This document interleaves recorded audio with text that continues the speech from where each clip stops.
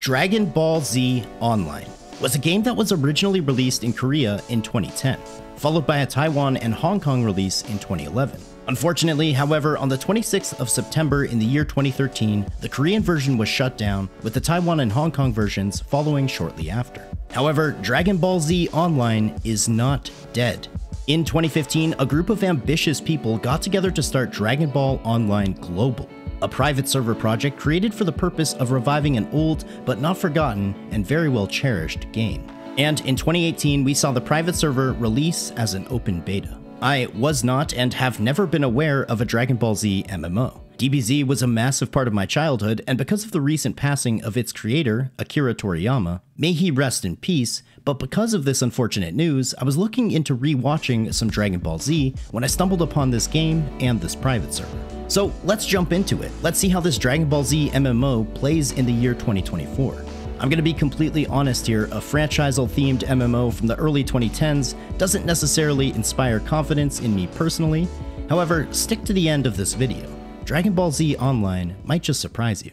But really quick, before we get into all of that, this video is sponsored by none other than World of Tanks. World of Tanks is a free-to-play online combat vehicle game that's accessible to anyone. Whether you're a novice or a pro, jump in and experience the same thrill as over 100 million players have before. You can download the game by using the first link in my description. World of Tanks has some seriously massive battles across open hills, steep fields, forests, deserts, you name it. With over 40 different battle arenas, you can rally your teammates and devise a battle plan. Featuring tank destroyers, artillery, light, medium, and heavy tanks, how you play is up to you, and there is over 800 tanks to try. One thing I should mention which really stood out to me is World of Tanks actually features authentic models which are historically accurate and inspired in order to make you feel like a real tank commander taking part in a furious battle. Once again, using the first link in the description, you can download World of Tanks today, and if you're a new player, make sure to use the code COMBAT to get 7 days of premium, 250,000 credits, and the premium tank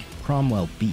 If you're a returning player, you can get 3 days of premium, the 2D style bargain camouflage, and a 7-day rental of the premium tank Centurion Mk 51. Thanks again to World of Tanks for sponsoring today's video. Now let's get back to some DBO.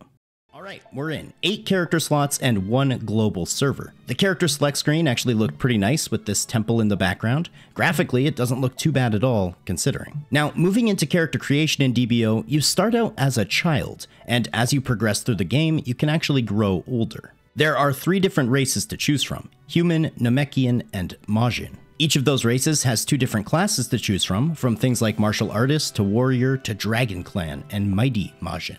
Later on in the game, you'll find there's more class identity to choose from and niche down with, but at the start, these are your 6 options. I ended up choosing the human martial artist as I felt that was most in line with my childhood hero, Goku.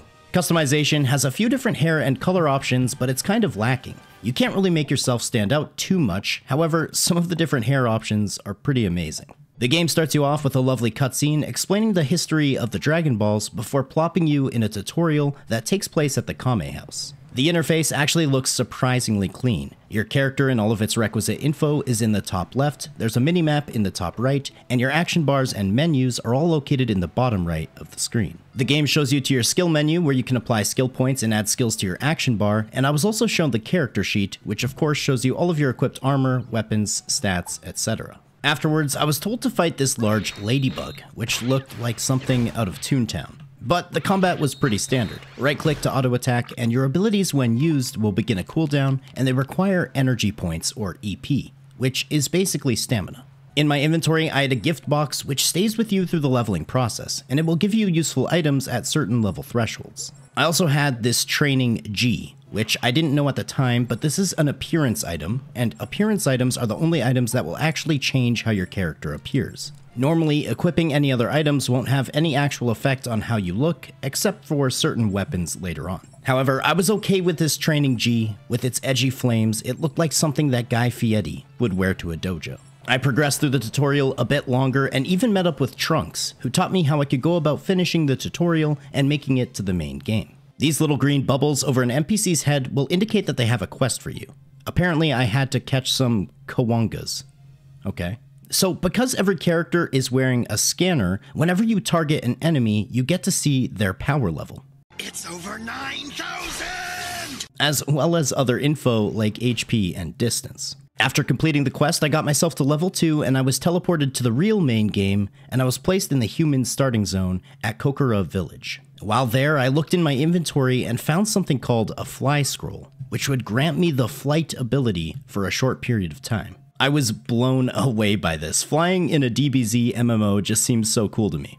I know that it's technically the same thing as a flying mount in most other MMOs, but something about your character just jumping up and flying away seriously intrigued me. I remember the early Dragonball Z games on PlayStation 2, you couldn't actually fly around, and when they finally came out with that addition, it was an actual game changer.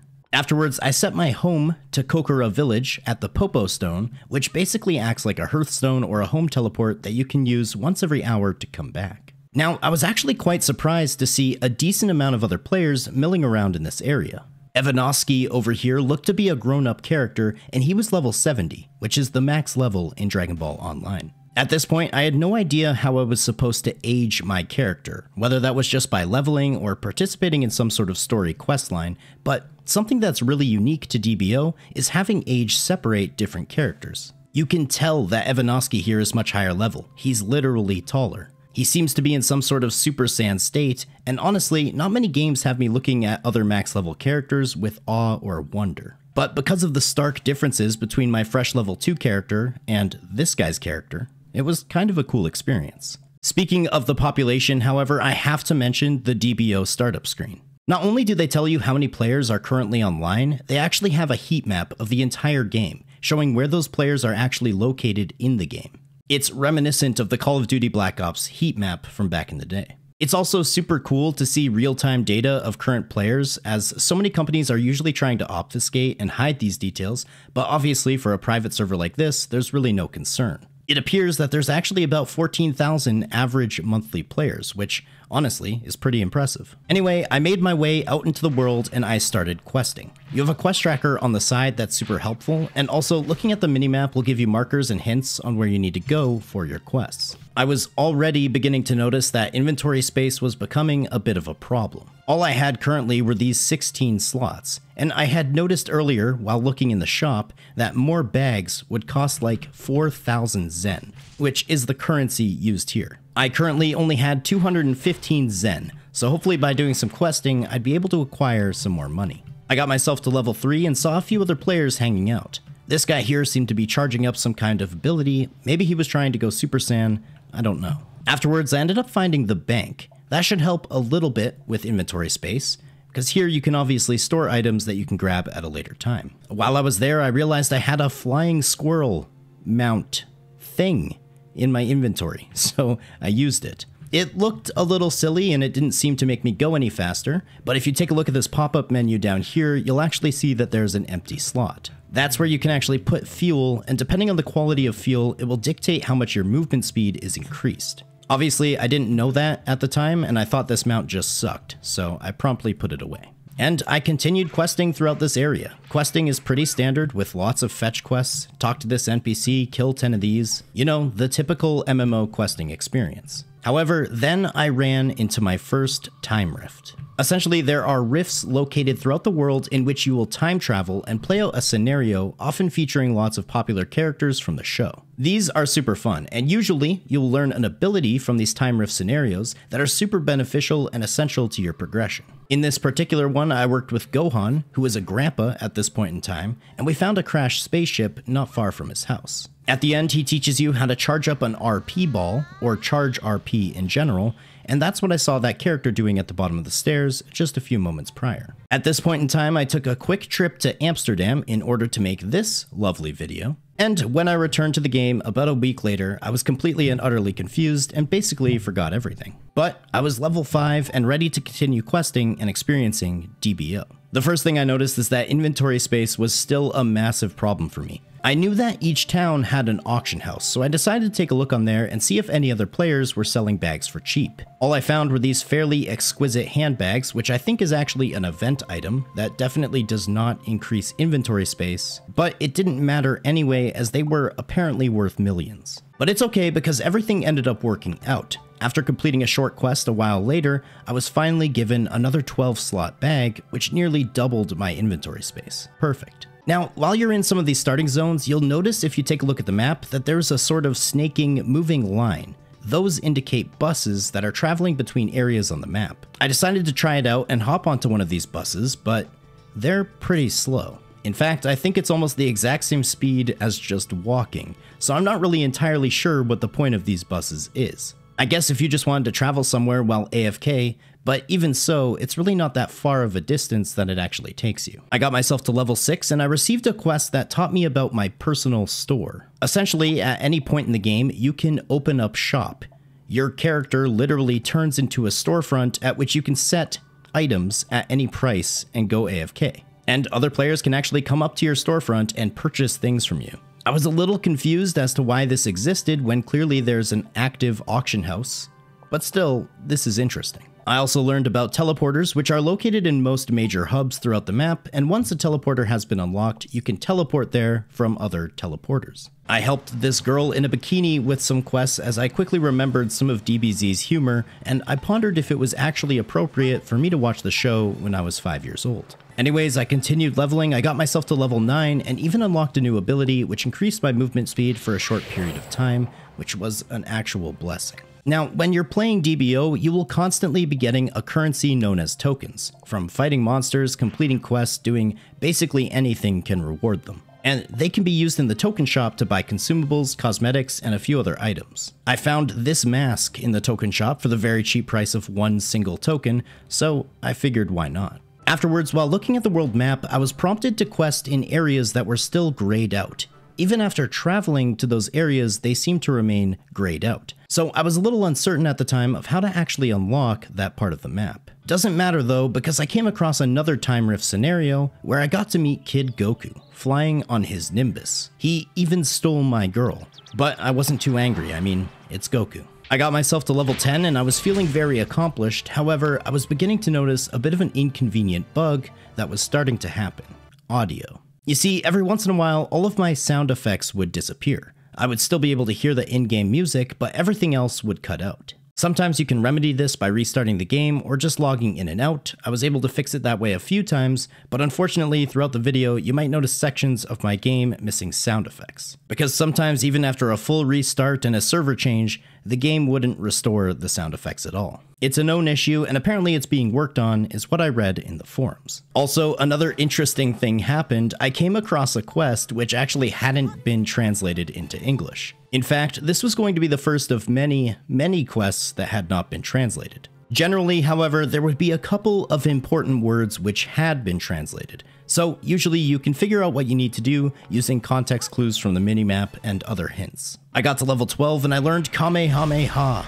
Awesome. And a while later, lots of fetch quests later, I got myself to level 14. This is when I found out about area revealers. These are certain locations on the map that when interacted with will actually unlock and show the previous grayed out part of your world map. It's an interesting and unique system to unlock a map that I hadn't really seen before. I ended up in another time rift where I finally got to meet Goku and the gang. It was a glorious moment of pure nostalgic pleasure as I reminisced on my childhood dreams of becoming a Super Saiyan. After completing this scenario, I got the dash ability, which was super good for mobility and getting around the game. And then after doing some quests for a turtle, I was told I could start the flight questline. Now, my naive ass at the time thought that I would be able to fully unlock flight from this questline at level 15. But that's unfortunately not quite how it works. I won't actually be able to fully unlock flight until I'm level 30. However, these short quests will give you some scrolls that will allow you to enable flight for a short period of time, like 3 or 5 minutes. And this quest in particular taught me about fast flight. You can actually go really fast and travel around the map very quick with flying. Completely avoiding all of the mobs below, this was awesome. Unfortunately, like I mentioned, I didn't actually unlock it yet. This was just a short temporary showing of it to prepare you for what's coming in the future. Anyway, lots of questing later, I made it to level 20, and actually this was when I finally found out about putting fuel into my mount so I could travel faster, even if I looked like an idiot. I got myself some nice new fighting gloves and I was directed to the next zone, Korin Forest. Now, I would like to mention quickly that so far leveling was a decently fast experience, but it was beginning to slow down quite a lot now that I was into the 20s. I would say the leveling experience in this game isn't quite as slow as something like World of Warcraft Classic, however, it's definitely got that older MMO leveling cadence where each level is felt and noticed. Corrin Forest seemed like what you would expect from a wooded, forested area, not too different from my original starting zone, but I was excited to look around and start questing in this new place. While here, I came across what could be described as the first real city that I had entered. It's not completely massive like some cities in some MMOs, but it's definitely the first real player hub that I came across, Corrin Village. Every single one of these little shops is a player that has items for sale and is patiently AFK in hopes that someone buys something. It's so strange. I still don't understand why people don't just use the auction house or what the benefit of setting up one of these stores is. Anyway, while leveling in Corrin Forest, I came across my first ultimate dungeon, which was my first interaction with real group content. It seemed to have a party finder, but apparently you already had to be in a party for it to work. I was a little confused, but I figured there wouldn't be anyone running this level 20 dungeon anyway, so I decided to continue questing. But then, something amazing happened. These two individuals invited me to a group. They were both level 40 and it seemed like they wanted to go into the dungeon together. Neither of them were native English speakers, however, one of them understood me enough to be able to communicate with me. These two absolute pumper chads with no care in the world pulled the entire room full of mobs. Oh, and they also buffed me to like 5 times my HP. I didn't even realize that I had a quest to do while in this dungeon, but they showed me the way. I've been carried through content before, but this felt almost criminal. They literally told me to not even attack anything, because if I do, I'll probably die. So I did what any good noob would do, and I sat back as they did all the work. The amount of loot that was dropping from the massive packs of mobs that they were slaying, as well as the XP that I was getting, this was amazing. I finished up the quest and they took on the final boss of the dungeon, making quick and easy work of the place. Afterwards, they asked me if I had any friends in-game. I said no, and they told me to add them in case I needed any help or I had any questions. Honestly, it was a really wholesome experience, and the fact that I could even get a group to carry me through a dungeon in a game that by all means doesn't even exist anymore except for this private server with a few hundred players, well, I think that's pretty amazing. My first experience with the DBO community was definitely very positive. Anyways, I quested a bit more and I decided to do a bit of research and come back to DBO tomorrow, ready for another full day of questing, leveling up, and figuring out what I should be working towards. So, level 24 and ready for anything. Basically, I learned that level 30 is a major turning point in the game. At level 30, you're going to unlock a quest that allows you to niche down your class. As a martial artist, I could choose to become a fighter or a swordsman. That same quest will actually age your character so that you're grown up. And on top of that, once you're a grown-up, you can finish the flying questline and actually unlock the flying skill for good. So that's my goal, level 30. Boom, there's already 25. So many of my quests that I currently had were not translated into English that I was actually beginning to get slightly annoyed trying to figure out what to do. But that didn't stop me. A little while later, 26. A couple hours of grinding after that, level 27, and I actually unlocked a quick attack, which is like a charge, and it's a super useful ability. I then found this giant fish on the ground, which is apparently part of some in-game event. I stood no chance against this 300,000 hit points fish. However, I did find a YouTube video where some players killed it pretty quickly. Apparently it drops a ton of currency that's used in the in-game event. I continued questing my way through Corrin Forest, and at this point, I was level 28. When I made my way back to town, there seemed to be some PvP-themed event happening in Corrin Village. There was tons of players standing around, and this absolute giant in the middle of the arena. If you step into the arena, apparently it toggles PvP, which I didn't know, but I accidentally attacked this level 70 guy beside me. Luckily, I don't think he noticed or even cared. But I can't get over how cool it is to see this community of such a small and low population game come together for an event like this. It was such a cool insight, and a little while later, some guy traded me a new set of appearance armor, which completely changed how I looked. And I was extremely thankful as I was getting sick of my Guy Fieri dojo gear. I have to say, I tend to prefer games where your character is actually visibly wearing the actual items that they have equipped instead of just one single appearance item, but I was glad for the change up either way. I feel like I was beginning to look like a real DBO player. And just a few hours later, finally, I got to level 30. We unlock the quest to grow up, niche down our class, and afterwards achieve flying. So I began following a guide for my mastery quest, as it's called. First, I needed a specific item from the specific crate to even begin the quest. I had to then defeat 10 of these giant boars wielding butterfly nets before making my way to Corrin Tower and being teleported up top where I met, you guessed it, Corrin. He made me fight 4 duplicate versions of himself, and upon completion, I was a grown-up. I don't know how defeating 4 versions of Corrin made me age probably 20 years, but hey, I'll take it. Now I was definitely a real DBO player. Afterwards, I was asked if I wanted to choose the fighter class or the swordsman class. Fighters use a staff and swordsmen use a sword. I decided to go with the swordsman class as it seemed a little bit cooler. I was sent on an extremely long journey to meet with the master swordsman who is located in the zone south of me in the desert. One thing I would like to point out is that this game has no loading screens in between zones, which is actually kind of impressive considering the date of its release. The desert was the first time I truly felt like I had entered a brand new part of the game. It's actually the Majin starting zone, so it's for levels 1 to 20, but apparently this is where I needed to go to meet with the Master Swordsman. I did a couple of tasks for this Master Swordsman before fighting him and 4 other warriors. And finally, I was a swordsman. And even though so far I had only unlocked 1 sword ability, just the visual aid of having a massive sword on my back gave me the confidence I needed to take on anything. Now that we were grown and we had finished our mastery quest, and I was a swordsman, we had one last goal, my true goal of learning how to fly. I met up with Daryl here, back in Corrin Village, to begin the flying quest. He told me to visit 3 of his acquaintances throughout Corrin Forest, and I thought, nice, I'll just do a small quest for each of them, and bam, we'll have flying. Yeah, no, not quite. At the first individual Sorrow, he told me to slay 12 enemies, and then I went back to him to hand it in, only to find out that I had to slay 8 more. So I did. And then I went back to him only to find out that I actually have to kill a boss as well. So each of these guys have 3 quests for me, meaning 9 in total. Okay, give me a bit. And about an hour later, I finally finished all of these short little quests, and wow, flying is amazing.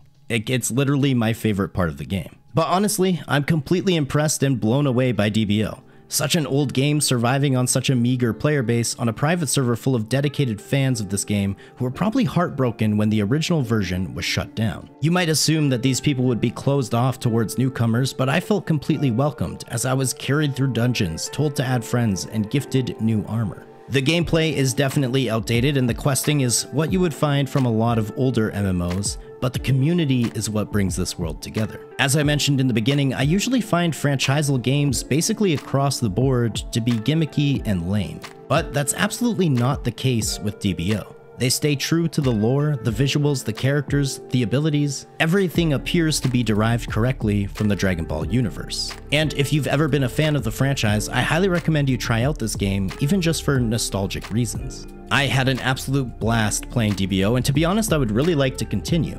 I might even make a video in the future of me getting to the max level and trying some more of the endgame stuff. If that's something you guys would like to see, make sure to let me know down in the comments below. But anyway folks, I want to say a massive thank you to everyone who made it to the end of the video. Don't forget a like, a comment, a subscription, those things help a bunch. And if you really enjoyed the video, think about becoming a channel member. Anyways, I will catch you all in the next one. Later.